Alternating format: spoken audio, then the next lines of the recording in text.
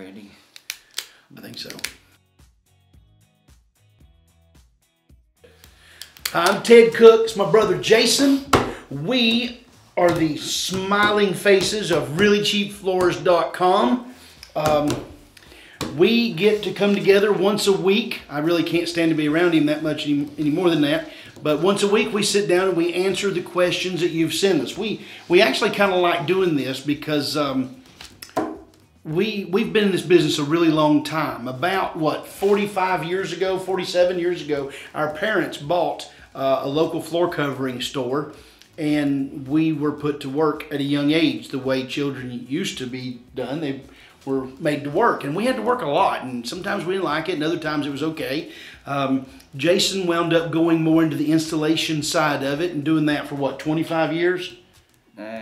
Yeah, about 25 years. He installed, carpet, vinyl. He started installing pre-finished wood and laminate, and then on a whim, one time my dad decided we needed some finishing equipment, so Jason found out one day he was going to be a hardwood finisher. So he's done everything in the installation side. I wasn't hardworking enough to do that, so they left me inside, and I worked in sales and purchasing. So between the two of us, we've done just about all the different aspects that there are in retail, and we enjoy getting your questions and answering those questions to the best of our abilities. So we're going to get started, and Jason's going to take the first one. What's the difference between finishes like satin and matte? Okay, satin finish is roughly 40% gloss level compared to matte. Matte's 20% gloss level or less. So it's just how shiny it is. It's just how shiny it is. Is there any difference in wear? No. They still have the same amount of coats and hardness and everything. It's just it has no sheen. And to me, I think matte finishes are getting more popular, don't you? Yeah, but I'm going to disagree with Jason a little bit. He said they wear the same. I think they do. Definitions of wear will vary between even two brothers. My definition of wear, give my pen back. No. My definition of wear is change in gloss level due to abrasive wear. Okay, so if we have a glossy floor down over time, if we get some abrasive wear on that, by definition, the wear is the same. But in reality, a glossy floor will show that change in appearance more than a low gloss floor. Don't you agree? I would agree with that. But right. I guess I'm saying the hardness factor. The hardness is the same. That's exactly right. Everything's the same on that. That's right. So yes. If you look at the warranty, a warranty on the floor will say it won't wear through to the back. Gloss level has nothing to do with it. But as far as a change in appearance, I think a high gloss floor will show a change in appearance over time more quickly than a low gloss. But we'll fight about that later. Okay. We'll take it out back. We'll take it out back. That's right. Okay. Next one. Nucor has a 22 mil LVP and a 6.5 millimeter overall thickness for $269. Does your Mills River product match up? The problem here is the Nucor, like all the 22 mils that I'm aware of on the market, is a WPC floor.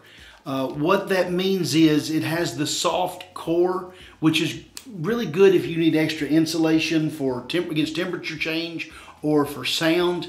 The downside is that softer core dents really easily. So whether it's the Nucor or the Traffic Master or Life Proof, if you go to the websites, read the reviews, okay, from customers that have bought it, and you're going to see a common theme is, my floor dented really easily. Here, I paid $3, I paid $4, it was 20 mils, it's whatever. None of those will keep a floor from denting if it's a WPC floor. Now, our Mills River floor is an SPC. That's a stone polymer core. When you look at the two of them, it's very obvious what the difference is. And you can read some of our blogs and look at some of our graphics to learn more about that. But an SPC floor is much, much harder. It doesn't have the insulating qualities, so if insulating is what you want, maybe you want to go with the WPC. But most people want a floor that will stay with them a while, that looks the same 20 years from now. And if you want that longevity and the no dents, you better go with an SPC like our Mills River. Our Mills River is a 20 mil product with a cork back for $1.99. So I think our Mills River stacks up against any product in the nation, just to be honest with you. Okay, let's see. My next question. Your cabin grade flooring is so cheap, is it worth it? Your cabin prices are lower than other sellers, and the other sellers don't have much of it anyways. Once you remember that only about 5% of production goes into cabin grade floors, that would explain why there's not much out there. We have a partnership with the company that probably makes the largest amount of solid in the United States. We take all of their cabin solid. We also take all of their what they call blue label engineered. It's not called cabin because it's cleaner than the typical cabin, and we don't want to devalue it by calling it cabin.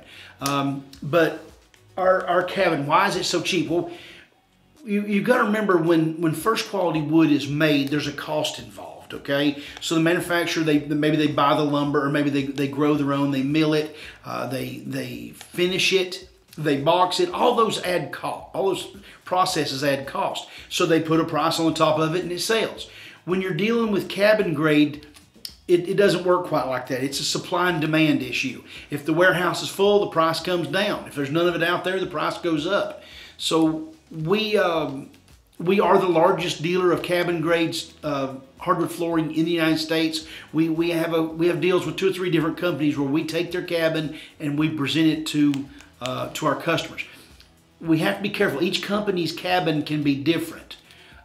Most of what we have in solid comes from one company, and it's really clean. So not only do we have the cheapest cabin grade wood flooring in the United States, we actually have the best as well. But give us a call. There's a lot more information on our website. We did a blog about cabin grade flooring that's very informative. If you have more questions, check that out. Okay, Jason, how much should it cost to install 1,500 square feet of hardwood flooring? That's according to the regions you live in, really. Yeah. And is it on concrete or wood? Yeah. What kind of flooring is it? Yeah. In our area, Western North Carolina, guys charge roughly $1.50 a square foot for nailed down woods. Same for engineers, LVP around $1. But I know when you get away from here, it goes up. Mm-hmm. Goes up to $2 to $3 a square foot according to where you live.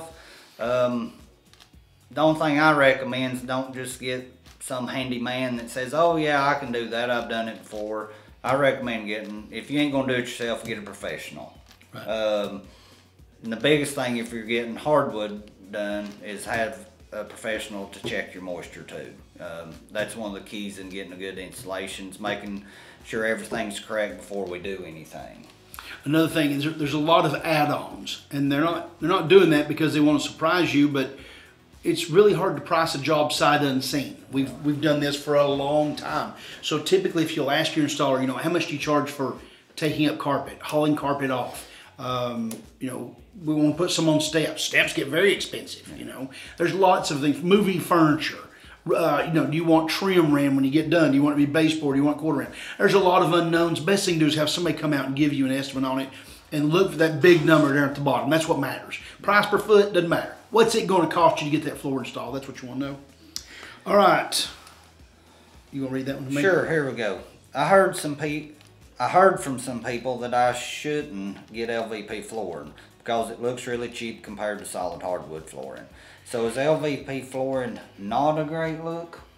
Well, I think the old saying's beauty is in the eye of the beholder. Yes.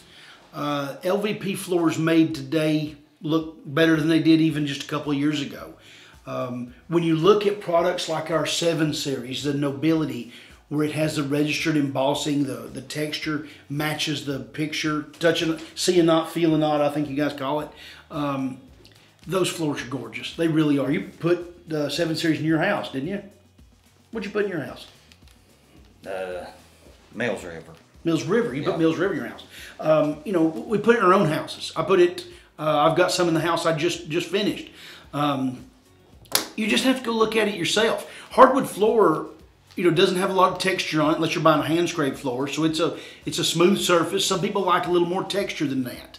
But go look at it. Get you a sample. Go see some installed floors.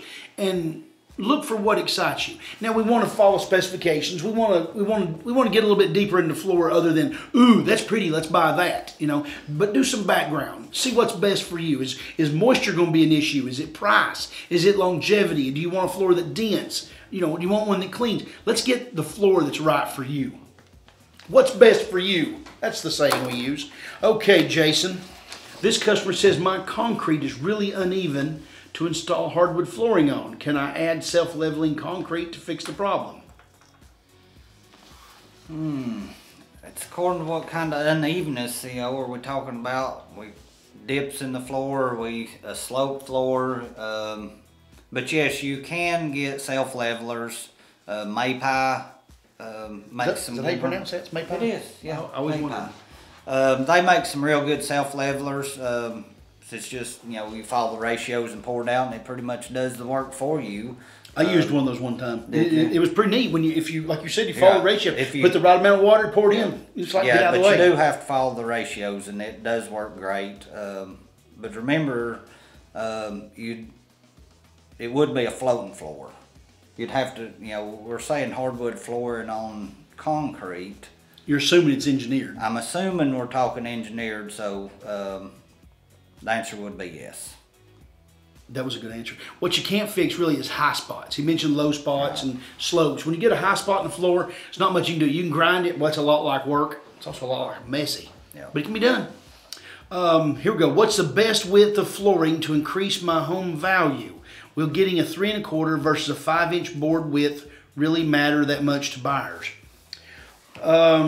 Really it does. The wider the board, the more expensive it's going to be.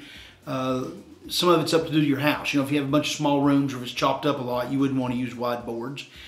I don't really like wide boards in areas that have big moisture swings. Here in the South, we have a lot of moisture swings. So I personally wouldn't use like a 5-inch hickory in a second home. I might in a first if I'm going to keep really close eye on the moisture levels. But with our engineered, you can go up to 5, 6, even 7-inch wide. They look good. They're very impressive floors. But you know, it's a spec house. Or by reading this question, I think it's a spec house. Sometimes it comes down to money as well. If you're building a house, or if you're flipping a house, maybe that's under $200,000, money's an issue. 2 1/4 is quite a bit cheaper than 5-inch. You know, it depends on what's important to you. All right, Jason. Oh no, this one's mine. How much does it usually cost for you to ship solid hardwood flooring? Man, that's a neat question. Before we got into this, I didn't know much about shipping costs. And what I know now is that none of us know much about shipping costs. I'll tell you why I said that. Each one of the shipping companies is better at different routes. And what we didn't realize until we got into this is if there's freight going both directions, let's say you live in Michigan, okay? There are so many auto parts and stuff that are shipping down, we can ship up really cheap, okay? Because otherwise those trucks are empty. By the same token, if we're shipping to Florida, there's almost nothing getting shipped out of Florida except produce, okay? So shipping to Florida can get kind of expensive. Shipping to the Northeast is really reasonable until we get up to about DC, Baltimore, in that area, and then it starts climbing. Once you get past New York City and head up to Boston, it gets pretty pricey. So, but it varies between different vendors, and that's why we use a program that hits all the different manufacturers, or excuse me, not manufacturers, all freight lines. So we might have one freight line that has a contract to haul material from Boston to Atlanta, and they need freight going back. So go to our freight quoting system. It's on our website. It's divided up by product, depends on where it's shipping from. You put in your information, you'll get a freight quote instantly, and we think those are as competitive as we can possibly get them. How was that? That's pretty good. I probably went a little long, didn't I? Yeah. Okay, Jason, this customer says, I smell a moldy kind of smell, and I think it's my hardwood flooring. But do I have to buy a new floor? Can I remove the mold by pulling it up and laying it again? Probably not. If we're getting a moldy smell, we need to figure out where the moisture's coming from first. It's always moisture. Find out where it's coming. get the wood took up? Are you going to be able to save it? Probably not. If it's a nail down wood, usually they wind up breaking. But we definitely need to get that took up, get rid of the mold. And hope you don't have subfloor problems. And hope you don't, it ain't in the subfloor in your walls and sheetrock and things like that. But no, I don't think you can save it and relay it. If it had mold in it, I'd probably want to get rid of it anyway. And with mold, honestly, that might be a room for a professional to come in with some of your restoration companies. Mold can be a big issue, especially if you have any respiratory problems, any allergies in the home, the children or something. You need to be careful with that. But go online and study up, see what you can find there. Now, there's so many different molds anyway. Right. Just to be frank with you, we don't know much about that. That is not in our line. No, we just do this because these guys, marketing people, told us we had to answer that question. But we really don't know much about it. Okay, Jason, can I lay my flooring into unique patterns like diamond patterns and expect the floor to last as long as laying it all parallel? Huh? Yeah, I mean, you can lay the floor, well, it's recommended to lay your floor opposite the floor joist if we're doing a nail down. Can you do patterns in it? Yes, but if we're doing patterns with a pre-finished wood, it's kind of hard to do and make them look good. It's going to be very, because you're having to cut the ends off. You're losing that groove. They ain't all connected. You have to do a lot of face nailing. Most people that do a pattern floor do an unfinished. So after they get done, then come in and stain it, then putty everything, and everything blends. As far as lasting as long, it's going to last just as long. We ain't doing anything to the finish. You might get more movement because your joints. Right. You're more apt to get a squeak and spots. Because joints are there to keep a floor from moving. Right. Okay. And when you start cutting those joints off, so you can put the patterns in it. Instead of you're gonna get just that edge is going to go up and down. They're going to rub against each other, and that's where you're going to get. It's going to cost you stability. Yeah. But in other words, probably don't want to do it. Probably don't want to do it. But as far as it lasting as long, yeah, it's going to last as long. All right, let's see. Should I install hardwood or engineered hardwood in my RV? You should put engineered in your RV. Weight is an issue. Moisture is an issue. Engineered floors, they're engineered for a reason. They stand moisture change, temperature change much better than a solid does. I wouldn't consider putting a solid in there. Plus, there's so many small areas, you have to face nail half of it. Yeah. We have done several installs in RVs. None of them's fun. None of them. We actually like looking at people's faces when they say, how much would it cost me to hire you to do that? And we throw a number out. And the number is intended for you to say, well, I ain't paying that. Good, because we didn't want to do it to begin with. I think that was part of our punishment growing up, is having to do RVs, wasn't it? Hey, our dad, I'm not exaggerating, Dad would pick jobs for us and he would price them and then tell us to do them. I tell you, one of the last carpet jobs I ever did, if I told you about this, he sent me out, there was 6 sets of steps. Now, back in the old days, we didn't charge extra for steps. You got paid for the yardage of the carpet. So me and another fellow went out and we spent 2 days putting carpet on steps, and it paid $150. And that was my last day laying carpet. I said, Dad, we can't do that anymore. But we used to get a lot of that motor. Boats are the same way. Oh my goodness, doing a boat. RVs are worse though. Yeah. Let's see. If I was putting flooring in an RV today, I would use an LVP, probably a floating LVP, wouldn't you? Homes or trailers or whatever, and you won't get squeaks. It'll flex much better. And if you mess up a board, you can throw it out and grab another one. Yeah. Okay, are Mohawk LVPs as good as Cortex LVPs? Mohawk versus Cortex? It's really hard to group it just by manufacturer. Is Ford better than Chevrolet? Well, okay, that's a bad analogy. Ford is better than Chevrolet. But can we validate that? Probably not. It's just an opinion. It's sort of the same way. Mohawk makes some great products. Mohawk makes some products I wouldn't have in my house. Cortex makes some products I wouldn't have in my house. Frankly, I don't like WPC floors. I know the manufacturers love them. I don't like a floor that dents that easily. I think the allure of an LVP is the longevity and how tough it is. And WPC floors don't exemplify that. So Cortex, all has cork back. Mohawk doesn't. What we found with the deal that Cortex made with us, and it's an exclusive deal, but I don't think the Mohawk LVPs are where we are price-wise. But are they as good? 6 one, half a dozen the other. Can you use a Swiffer to clean hardwood floors? You can, as long as you're using a no-rinse cleaner in the Swiffer. Make sure when you buy the Swiffer that it's kind of has the no-rinse cleaner. Can't stress that enough. Never use a cleaner on your floor that requires rinsing, because you can't get all the residue off of it. It builds up over time and takes away from the look of your floor. All right, Jason, now this is a good question. What's the worst LVP flooring you've ever seen sold or seen in person? I don't know. Don't bring up that Mohawk purchase, okay? Yeah. The worst LVP I've ever seen sold?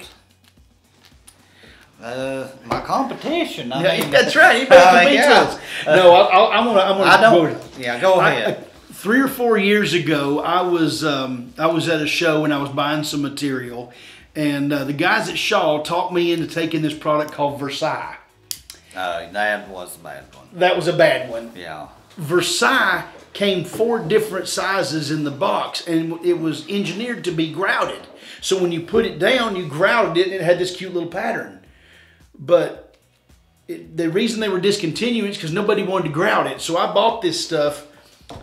Well, how do you sell it if you don't grout it? So we had to come up with a pattern that would install without grout, and it was pretty tough. And I think we've just now sold the last of it at 10 cents a square foot. That was probably the worst LVP floor I've ever seen. I think we still have some of it. I think we just, how about, oh look, here's a good question. What's the most scratch resistant flooring? Most scratch resistant flooring. I'll tell you what, was that one? That's one of mine. Yep. I'm going to tell you what the most scratch resistant flooring is. Shaw makes our Nobility Series 7 with, they call it Scuff Resist Platinum. The name really isn't that important. What is important is it has aluminum oxide in it. There are different finishes available. There's some ceramic bead out there. There's different polyurethanes. In my opinion, since I'm the one reading the question out loud, I think aluminum oxide on our 7 Series is the toughest, hardest wearing, most scratch resistant finish money can buy. You got any thoughts? I love it. I know. Yeah. And it is the hardest finish out there, and I know that's your favorite. No, it has been. And we can buy this, our Nobility, with aluminum oxide, with the registered emboss, the wide planks, the easy drop-in-place installation for $2.99. And it's according to what company you're talking about on who they think's the toughest thing. Right. But aluminum oxide. There are other companies that use aluminum oxide. And as a general rule, everybody's most expensive product has aluminum oxide. Yeah. But all companies don't use it. Only about half of them do. Okay, let's see. Jason, here's your last one for the day. I want to start my first do-it-yourself flooring install in a bedroom and work my way down the hall to the living room. I don't want to make initial mistakes in my living room. Is this a good way to approach a do-it-yourself install? I say no. I say start in the living room. It's usually the biggest room, and we usually want to start on the long outside wall. And why? It's usually the straightest. And I don't know what we're installing, whether it's wood, vinyl, plank, it don't really matter. I still like that starting point. It's easy to square off of that one. As far as, you know, do we want to have mistakes in the bedroom and not in the living room? That don't, you know. The problem is you can only choose one wall to make perfect. Right. The rest of it, can it all wind up being perfect? It can, but it comes down, is the house square? Did you make some mistakes? When you start off that first long wall, we know that one is perfect. It's most noticeable. Yeah, and see, when we start off that wall, we know the hallway's going to be straighter, you know, because we don't want to start in the bedroom, come out, and have to reverse something in the middle of our living room. Right. You know, I'd rather reverse something in the hallway to the bedroom. Why don't you tell us what reversing means? Reversing means when I come, okay, say I do my bedroom and I go down the hallway. Well, the hallway, I'm going straight across the middle of the living room. Mm-hmm. Well, when I go straight across there, I'm going to have to go both directions then. Right, so you've got to rotate 180 degrees and go that way. Yes. Well, how do you do that? Because you had, here we got tongue groove. Over here you got Groove. Well, it's according to what we're laying. You know, if we're laying a solid wood, you know, you reverse them. They do make splines for them. We can do it that way. If it's engineered, they don't make splines. So you just reverse it and you have to face nail across through there. Okay. So how do you do an LVP? If we're using LVP, you can lay it either direction. Right, it's just harder to do. It's just, well, yeah, it is a little harder to do on some. Some, it ain't a huge deal. But I suggest starting in the living room and working my way back to the bedroom. That was a good answer. Thanks. Nice job. You gonna wrap this up? Yeah, it's almost lunchtime, and so we better quit. Guys, thanks. We're out of questions. You can send us some more. You know, you hear people say there's no such thing as a dumb question. That's not true. We love your dumb questions. We get to make fun of you, okay? Not supposed to, but sometimes it slips. If you have any questions you want to get answered in a hurry, hey, give us a call. Jason, you can reach him at any time. You can reach me part of the time. Thanks.